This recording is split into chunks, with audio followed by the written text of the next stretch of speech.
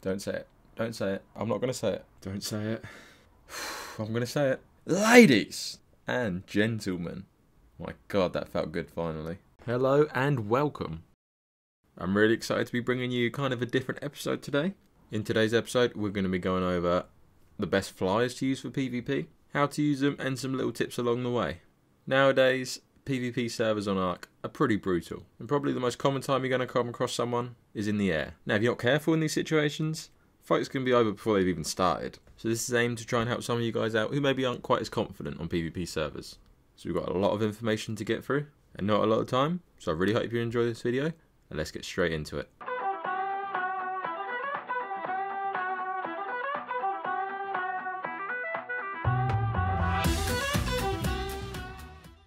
The Pteranodon. These guys are arguably still the way to go when you first start off in this game. They're an extremely capable PvP flyer. They're pretty strong for what they are. They're also very agile and pretty easy to use. For those of you that play on a laggy console, it's probably one of the easiest things to use. It's definitely not the fastest PvP dino on this list, granted, but I'd take a Pteranodon any day. It's a weird thing to say. Pteranodons can pick small dinos, or more to the point of this list, people. Picking on a Pteranodon can feel quite difficult at first. You'll notice that unlike most flyers, it won't pick instantly as you press the button. On the animation, his legs will almost come up to his body and then drop all the way down. As they drop down, they'll meet in the middle. The difficult part about this is that you need to try and time it, so that whatever it is you're trying to pick up, you hit it as his legs get to the lowest point. Some people argue that Pteranodons are very glitchy when trying to pick people. They'll say that you'll pick your enemy, you'll start flying up into the sky, then all of a sudden the person they've picked is glitched back to where they were before. For this reason, when you pick someone, you need to try and be accurate, and as you pick them, take off instantly, don't force them into the ground, because that can be what's making the person glitch back to their previous position. Now, apart from its picking ability, the other thing you're going to use a Pteranodon for mainly is its C-spin attack. It's useful because its C-spin attack will do a lot more damage than its standard bite attack, but wait, there's more. There's a more common use for these C-spin attacks. So you've just picked someone, great success. But what can you do now? People carry parachutes. If you drop them, they'll just parachute, right? Well, once you've dropped the person you're fighting with and they parachute, you can get above them and C-spin them down towards the ground. If your spin hits them, it will knock them pretty far and pretty fast. And when they hit the ground, they'll take full damage. If you do this right, it's probably going to kill them. If not, at least it's going to take a lot of health from them. This can be a difficult thing to master, especially on Ark's laggy servers. So it's something that comes with practice, but once you master it, you can take out people a lot more geared up than you are. Now you have got to be careful in these guys. These guys don't have a lot of stamina to start with. God, that was difficult to say. Stamina to start with. Picking and C-spinning will take stamina. A lot of it. A low level Pteranodon may only be able to C-spin once before it's out of stamina. They also won't have a lot of weight, probably less than you. So if you're going to use one of these guys, you need to be travelling light and only bring the essentials with you. They're very easy to tame, however, with just a simple bowler and a crossbow or two to the face, and that's why they're so popular. They're so easy to get. That, coupled with some of their OP PvP benefits, is the reason that these guys are one of the most used flyers in PvP. The Griffin. The winged, four-legged devil's child. Look at the eyes on it. One of, if not the strongest flyer to have during PvP. These lion eagles are extremely capable. They have the usual ability to pick. This is more instant when compared to a Pteranodon, and you don't need to be quite so accurate. Their normal attack is a claw swipe. It will deal a moderate amount of damage. However, Griffins have a dive ability, makes them extremely fast, and can make travelling what would normally feel like a huge map a bit of a doddle really. And that's not even their best part about their ability to dive. So whilst diving on a Griffin, you'll get a massive melee buff. That means if you use this swipe attack while you're diving, instead of hitting these rookie numbers like 70, you're going to be hitting more like 500s. And that's just on a normal decent level Griffin. These guys can get leveled to hit a lot more. And that, as well as their blistering speed, is what makes them so effective in PvP. Now these guys are a little bit harder to control than Pteranodons. They're obviously a lot faster, but they're not quite as agile. They're still pretty agile for Aslan with a beak and wings. Their speed also allows you to get in and out of situations very fast, and away from danger fast if you have to. So everything has to have a downside. A big downside to the Griffin is that you can't equip it with a saddle. This means that you can't give your Griffin any extra protection, because saddles obviously give armour. This means you've got to be careful, because a good combo or shotgun could take out a low level Griffin in just a couple of shots. Griffins also aren't breedable. That means what you tame is kind of what you get. If you've got a bad stat in a certain area, you've got to deal with it or get another one. The Wyverns. We'll start with, up until recently, the three main Wyverns. You can get these wyverns from stealing eggs from wyvern trenches. You then have to hatch the eggs and raise them from babies. These wyverns all have the ability to be ridden.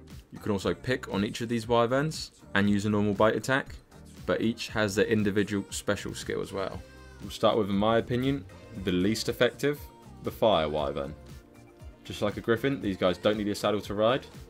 This is good because you don't have to craft a saddle, but again, you can't give them any protection from damage. It's not so much PvP related, but wyverns can pick up a lot larger dinos. Once picked, wyverns have the ability to bite people once they're in their grasp. You may find you need to sprint your wyvern forward as you bite to hit whatever you're picked. Now wyverns really aren't agile, especially the standard wyverns. So the best situation for a wyvern is open in a lot of space. You don't particularly want to be crowded between dense trees. Picking on a wyvern is generally pretty accurate. Like a griffin, you need to pick just before you're about to hit something, not as early as a pteranodon. However, on a wyvern, I find if you're fighting someone else on a wyvern and trying to pick each other, that's when things get a lot harder and can be a lot more buggy, and I often feel like I should have picked someone and it doesn't pick. If you're trying to pick someone else in a wyvern, the trick really is just to try and move up as you're coming towards each other. Generally, whoever's highest will get the pick. The special ability of the fire wyvern? How did you guess? It can shoot fire. This will deal an initial damage whilst you're shooting the fire. It will then continue to burn whatever you're burning for a few seconds afterwards. Don't get me wrong, if you could use this in a PvP situation, it would be extremely beneficial, and a high level fire wyvern, people are unlikely to survive that. However, it's awkward to find yourself in this situation unless someone's in front of you standing still, which they're not. They're going to be running fast on foot, or they're going to be flying around you, and this attack doesn't go very far really. If you were PvPing with someone on a pteranodon, for example, you're going to struggle to hit them with this fire. However, if someone's running on the ground and you can just pass along them, it can be pretty easy to hit them with your fire.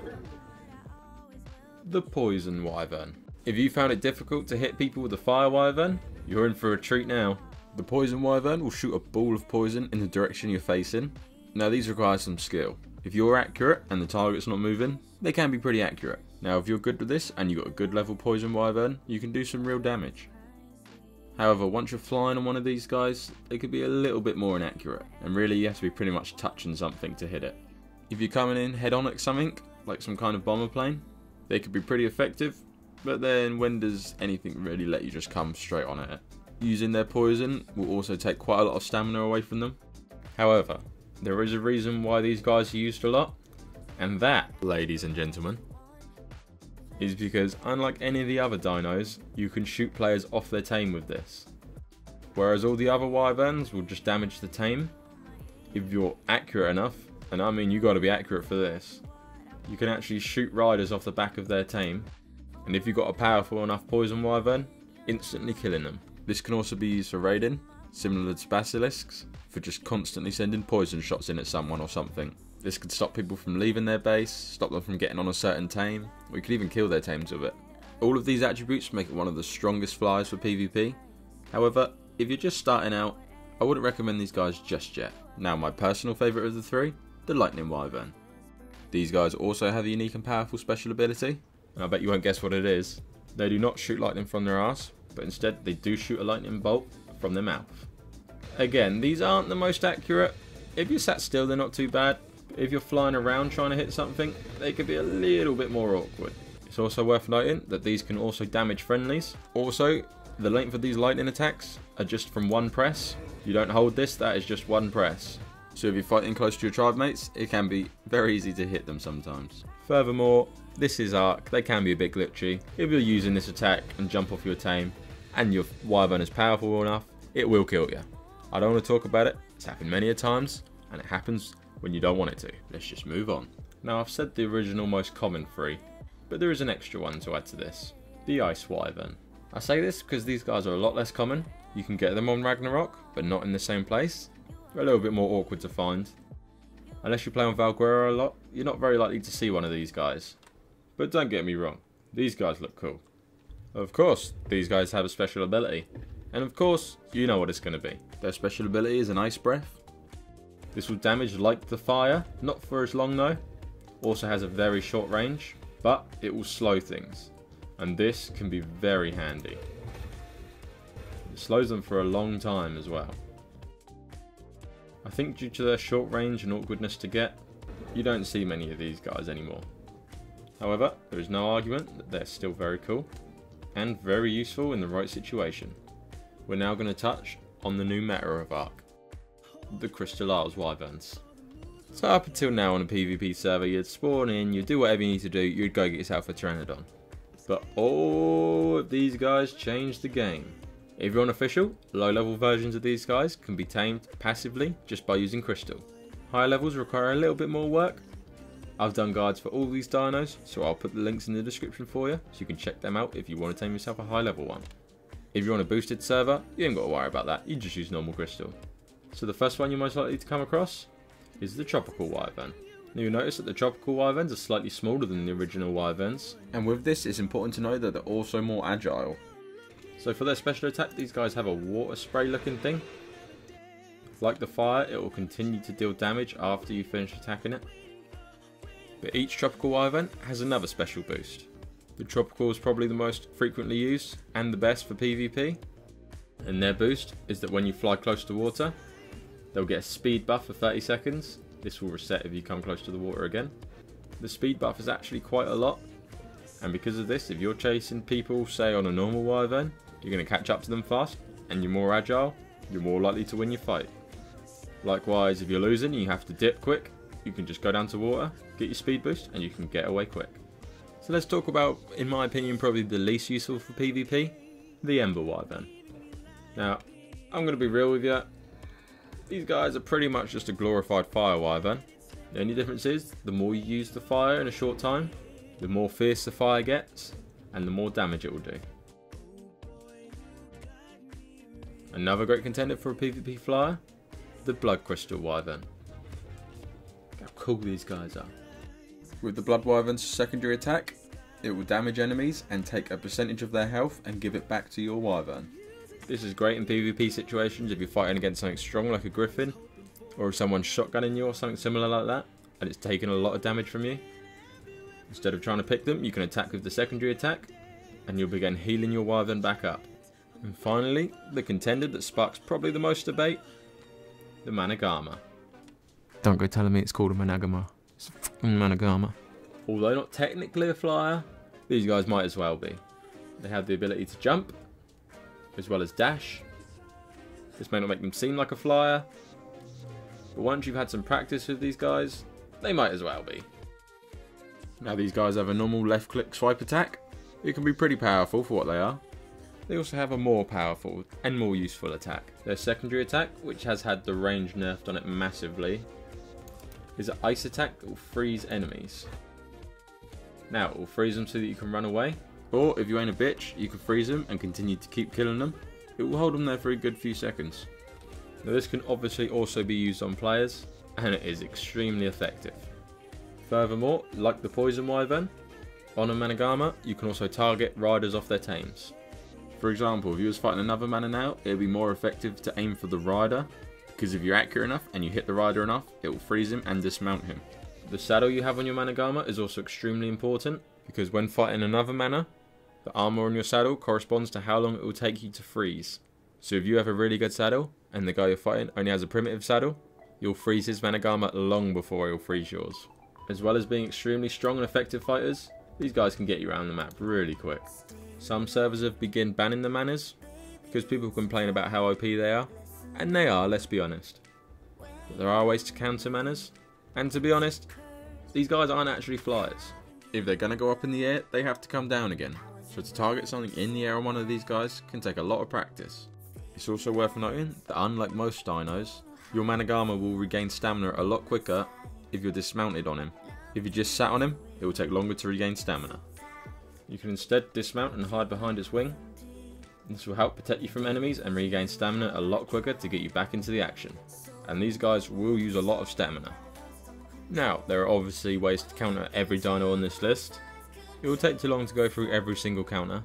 The best advice I can give is when you come across someone, before just going in all guns blazing, just take note on what you're flying and what they're flying. You've got to try and think about the strengths of your flyer and the weaknesses of theirs. For example, I use Pteranodons a lot. They're very easy to get and they're very effective if you use them right. But wyverns are probably the most common thing to PvP on now, so I always come across wyverns. So I think, I'm not as fast as a wyvern, I'm not going to have as much stamina, but I am more agile. So you can always try and play kind of a stamina game with it. You can try and keep baiting him into picking you, and keep ducking and diving left to right last minute for you to spin round, and for a wyvern to spin round is a lot of difference, and it's going to take him a lot more stamina. So if they're going to keep getting baited, eventually they're going to need to go down for stam. Or if you've got a lot of health, you can bait him into trying to get you with a secondary attack. He will catch you with it sometimes, but if you've got enough health or a good enough saddle, it's not going to kill you straight away. So every time you leave your base on a PvP server, you want to bring something with you so that you can counter any situation. So I would always bring a whip, in case I got picked on a Pteranodon, because you can use that to whip them off their own Pteranodon. I would also bring bowlers, because you've just been picked by a Pteranodon, you've whipped him, now you're both on the ground. No matter how good someone's Pteranodon is, they'll still get taken out by a simple bowler, and if you manage to bowler the person while they're on the ground, they're as good as dead. If someone picks you on a wyvern, it is possible to whip them by looking directly up, but it's a lot harder than a Pteranodon, so I always bring a crossbow with grapples in. You can grapple to the bottom of the wyvern and then cancel your grapple, and it will release you from its grasp. This also works the same if you get picked by a griffin. Whenever I see someone and I think we're going to fight, I always check the level of whatever they're on first, because levels make a huge difference. Don't get me wrong, if you're on a Pteranodon and a huge fire-breathing wyvern comes towards you, it can be daunting. But if that wyvern's only level 50, he can get taken out easy with a couple of shotgun bullets or a good melee weapon. So if you're just starting fresh, you're unlikely to have a good melee weapon, but as soon as you can, I would make a shotgun or something that's going to deal a lot of damage quick, just in case this happens. If someone on a manor attacks you, they're going to have the upper hand. The best thing you can do is bring Plant Z with you. Plant Z works as a flashbang, kinda, and as the manor lands, if you're accurate enough and you throw a Plant Z, it will dismount the rider. This will give you a chance to attack him or get away. I would probably run away. If someone attacks you on a griffin, Lord, pray that it's a low level or that the guy doesn't know what they're doing, because the griffin's going to knock you up. But really, remember they're not the most agile things, and unless they're diving, they're not very fast. Remember, they also don't have a saddle, so if you've got a good weapon or a good tame, you can do a lot of damage to a griffin. Really hope this guide has helped at least someone out. It's not the most in-depth PvP guide in the world, but my aim is to keep my videos relatively short and straight to the point so you get as much information as possible. Now guys, I know you're probably thinking, I wonder if this guy's made any more guides. Never heard of him. This ain't my first rodeo. So far, I've got over 50 guides up. A lot of quick guides on how to tame things, a lot of how to survive in certain areas, how to still raise certain eggs. So maybe if you're new to the game, or you want to sharpen up on your arc skills, go over and check that out. I'll put the playlist in the description. I'm also going to be bringing out a whole lot of new content this year. So if you want to keep up to date with that, then consider subscribing. And I'm also interested to hear your opinions. Let me know in the comments what your favourite PvP flyer is. You could maybe even share a tip or two to help people out. But anyways, thank you so much for watching, and I'll see you in the next one.